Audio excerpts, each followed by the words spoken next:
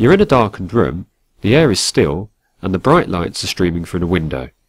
What do you notice about the dust particles? The black circles as they pass through the beam of light. Pause the video and think about this.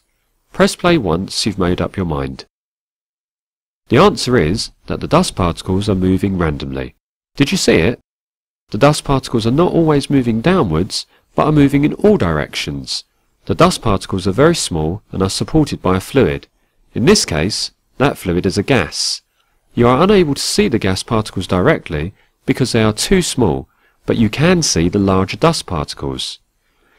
The reason that the dust particles move randomly are because of the gas. We know that the gas is there because every time we move our hand through the air, we feel them against our hand. Try it now. Continue when ready. The particles in the air move in random directions quickly. This means they will have many collisions or will bump into the dust particles many times.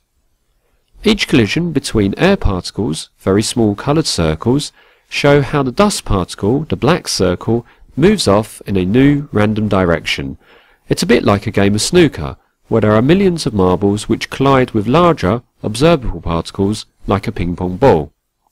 This effect was first observed by scientist Robert Brown. He was looking at pollen grains suspended in water under the microscope, and he wondered why they jiggled around. He thought that the pollen was alive.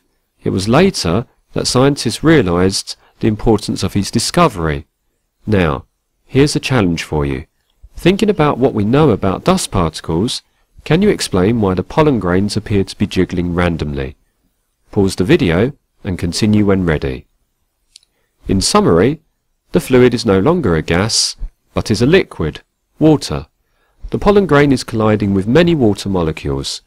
Each water molecule is too small to see, but we can see the combined effect of their collisions on the pollen grain as it moves randomly. This effect is known as, you guessed it, Brownian motion.